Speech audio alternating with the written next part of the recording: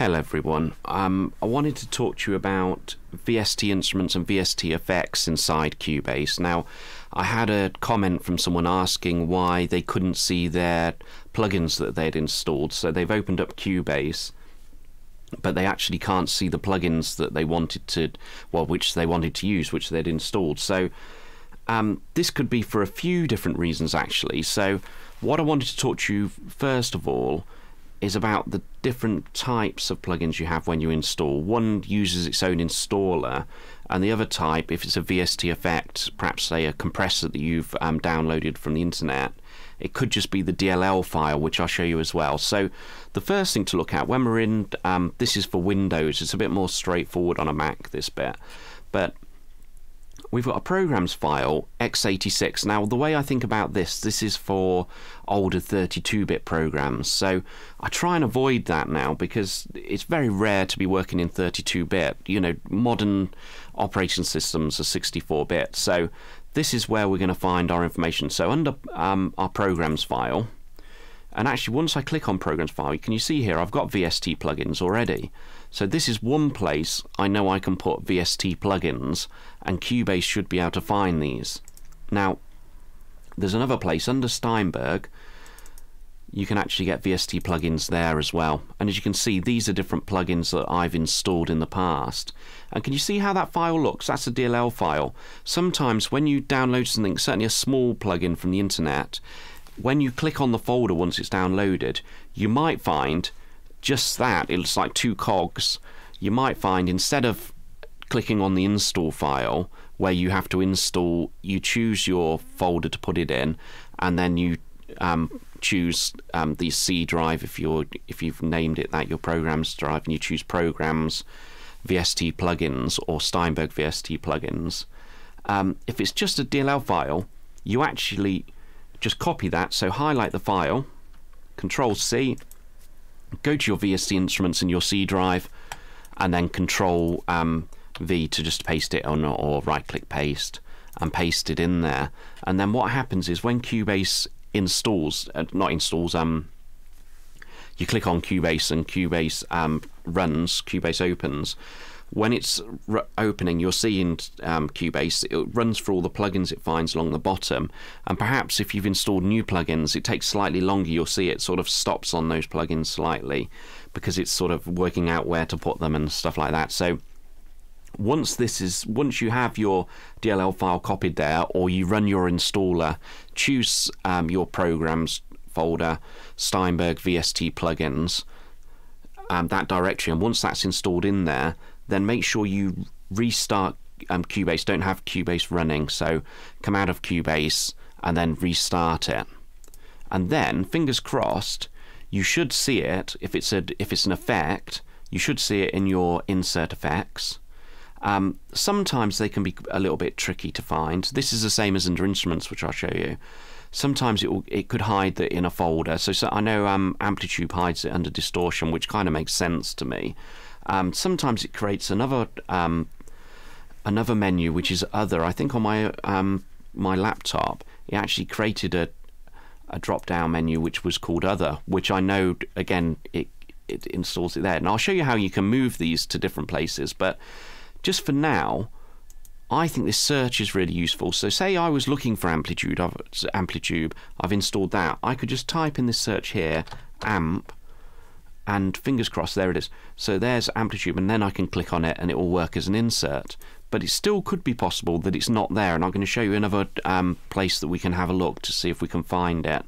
Okay, this also works exactly the same for instruments. So if I press F11, we've got our VST instruments, and then we've got the add track. I can click on the drop down menu and it should be in here sometimes. So you might get other, here you go, I've got another folder here and it will be in there. Now if you've got a lot of either effects or VST instruments, it could be much harder to find it. But again, don't forget you've got this search. So if I know I've got Stephen Slate drums, so if I did SSD, can you see here it's found it for me? So then I can click on there and it would load up. So that search function is very useful. But it still could be you've got to this stage and you're still having trouble finding the either effect or VST instrument that you've installed. Now, if you go to Studio and go to Plugin Manager, here's our VST effects, and here's our VST instruments, and then next to this here, it could have been sent to here. Now, if Cubase has a problem with a plugin, it occasionally puts that in here, and I've had this before. I haven't got anything in here at the moment because this is such a light install I'm running on this computer. But if it is in here, I think, if I remember rightly, you can highlight it, the instrument, you right click, and then you can send it back to, if it's an effect, the VST effect, or if it's an instrument, the VST instrument. So I can't exactly remember what the prompt is, but it's right click, and I think it's pretty straightforward, or it should be. I think it was it's not reassign, but it's something like send it back, unblacklist or unblocklist or whatever it's called. I can't see from here, sorry. And it should send it back. Now, it still could be that your effect still isn't listed. Now, there's another thing you could try, because it could be the case that you've installed a VST instrument or an effect, and when you've run the installer, it's made its own folder, and Cubase has just missed it on the install. So when Cubase is loading up, it's missed it. So you need then to manually find where that folder is. Now, this is our plugin information. Oh, I'll tell you one thing before I show you this. At the top here, this little scan all, this refresh scan, that's another way of having a look. And you see here, you'll see if it finds it, because you see it comes up, it's found no instruments and no effects for me. But that is one thing to try as well, that rescan all, because you never know, it might find it on a rescan. And then if not, along the bottom under this plugin information, can you see I've got this folder here, sorry, not folder, this sort of cog here. So I click there, and you see here, this is telling me where my plugins, where Cubase thinks my plugins all are. So it thinks I've got in the common files there, in Steinberg VST plugins, and then the C drive VST plugins. They're the two folders we looked at previously. But it's also, can you see here, Native Instruments made its own C programs file. So C programs, Native Instruments, VST plugins, 64-bit. Now, if your VST instrument or effect that you'd installed has done the same and Cubase has missed it when it's loading, you can click this add, and it will add a path, and you can then actually go to your C, go to your programs where hopefully it will be, click on it, and then select folder. So you can actually manually, by going to that plus, it will manually let you choose where you think it's gone. And if we've designated, you should know this because we, when you ran the installer, you chose the programs drive. So it should be along here somewhere, and then you can click on the folder, click select folder, and then maybe do a rescan. It should find it, but it's possible you might have to do a rescan. If it doesn't find it or something goes wrong, you can delete that file directory as well. It won't delete the directory, just the path to it that Cubase is looking for.